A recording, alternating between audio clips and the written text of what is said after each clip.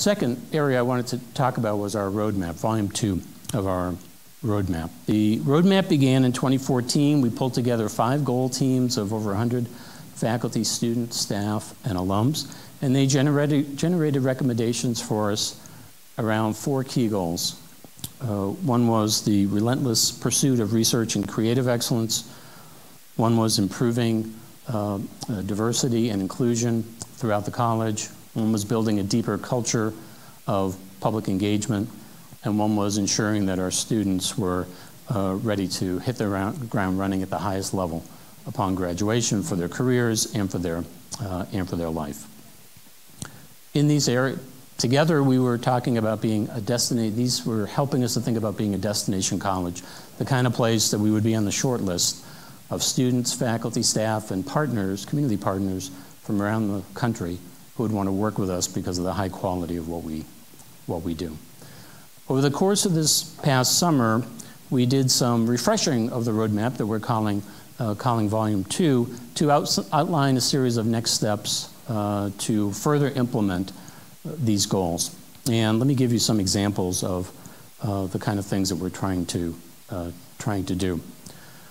First, we are re-emphasizing this idea of being a destination college, and that our goal in becoming a destination college is not just to make us feel good about ourselves, but our goal in being a destination college is, and I'm sorry if it sounds corny, but that's how we help make the world a better place. It's through this work that we do.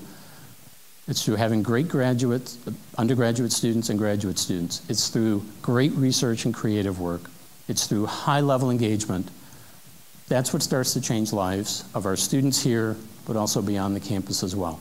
And ultimately, that's our goal. I mean, that's why we do what we do. So we'll want to make sure that that's very clear as we're talking about the roadmap, that is a driving principle of the roadmap. As I said, we're expanding and further developing some of the things that we've already done on the roadmap. So in the area of readiness, for example, we are implementing a comprehensive internship strategy for the college, which has been worked on over the past year or so. And we're launching that, have started to launch it already, and will further launch that particular strategy. We're also providing new support for graduate students who are considering careers outside of academia.